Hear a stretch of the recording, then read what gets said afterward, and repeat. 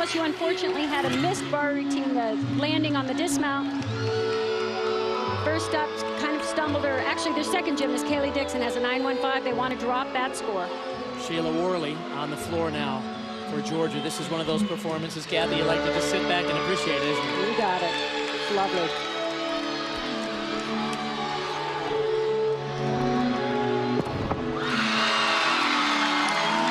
Well, unlike most athletes, she only does 2 tumbling passes. She gets a lot of her bonus from her dance.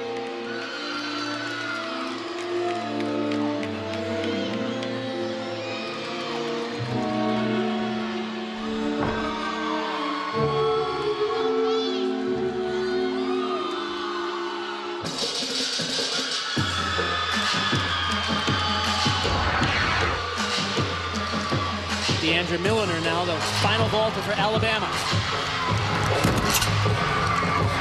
Oh, big vault, but big pop on the landing. That is a huge deduction, not what they wanted.